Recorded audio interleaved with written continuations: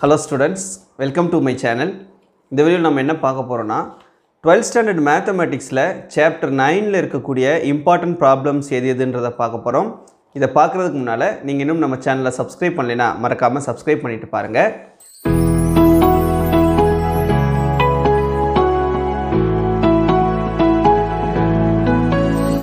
So இப்போ இந்த 9th chapterல எந்தெந்த ப்ராப்ளம்லாம் important?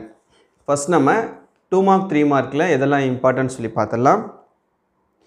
Example problemsல எடுத்துக்காட்டு கணக்குகள்ல பாத்தீங்கன்னா example 9.5, example 9.9, example 9.32, example 9.34, example 9.49, example 9.53, example 9.56, example 9.57.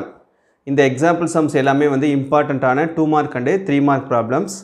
அடுத்து exerciseல பாத்தீங்கன்னா exercise 9.1 full 9.1ல இருக்கக்கூடிய எல்லா sums பார்த்துக்கோங்க. 9.2ல first sumல second subdivision பார்த்துக்கோங்க.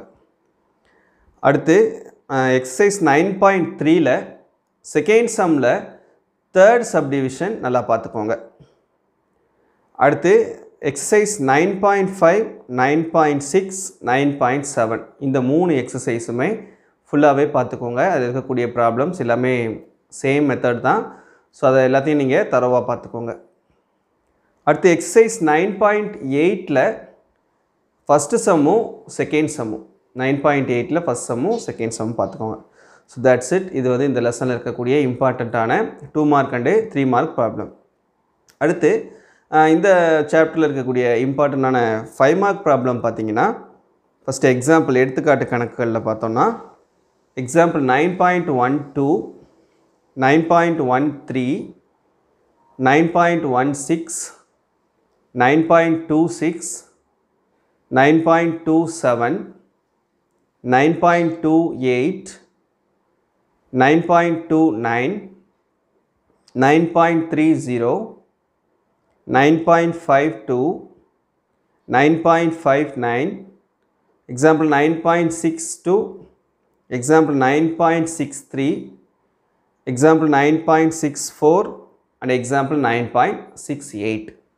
That's it.